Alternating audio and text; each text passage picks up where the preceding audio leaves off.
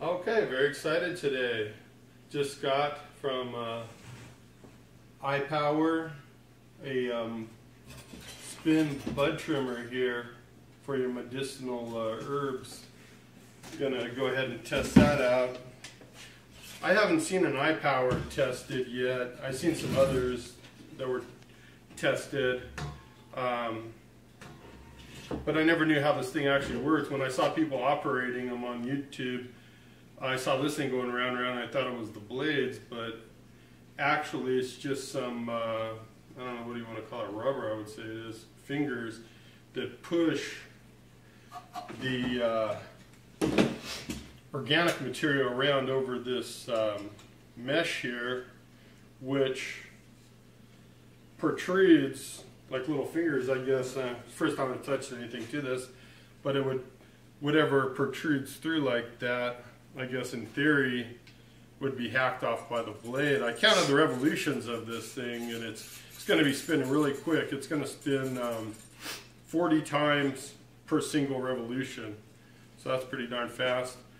It's really heavy duty. Nice rubber gasket on here. It's like putting a tire on a rim. Here's the first. The bowl here I liked because it's one of the few that are actually transparent, and it's not thin plastic either. It's real. It's kind of flexible. It's not brittle. It's thick.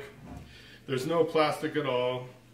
Everything is aluminum and metal, different metals. This particular one has innovation to it. It has actually a knife blade on it, which most or all of the others do not.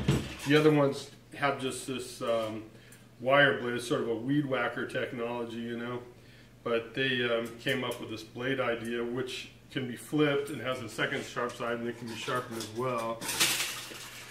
So what you do, it's first time, so I know it's supposed to be able to hold over 2 OZs, but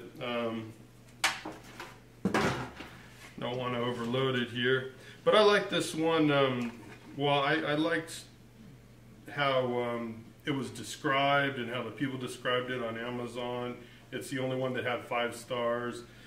The other ones came broken or broke right away because of plastic components. And I see no plastic components on this thing whatsoever. Let's see how this fits in here to the gear. Hopefully I got it. There it is, I sat down. Alright, then you just have a steel crank here. So I'm just going to have to guesstimate even the rate. It has a little arrow here to show which way it turns. So,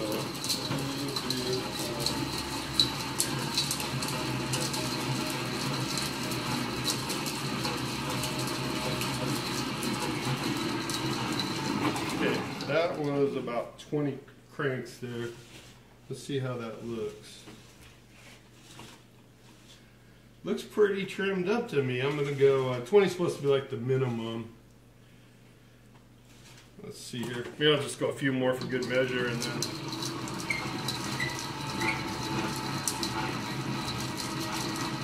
I think that was 10. So excited about my new toy here, losing track of stuff. Whoops. Forgot the lid comes off. And I've heard some people say on the other ones that you might have to go back and do a little hand trimming. But I think this is pretty much as good as it. Are you able to come in close and do a, I could go like that because of the light. I don't know, are you able to focus? Maybe not. If you're not, it's okay. But yeah, anyone would know how long it would take to trim all that. I don't even want to guesstimate. Well over an hour. And let's see if I can pop this seal off. It's a real nice seal, like I said. That was all the trim that came off it. Yeah, buddy. Cut up real fine. Worked every bit as good as I had hoped. Better. So since I'm learning about this iPower herbal bud trimmer here, I decided just to shoot it around for a second round here. Got the stuff real close. It's going to be unnecessary to touch them up at all. Did a real good job. So my hat's off to this. I sincerely wish I would have bought this years ago.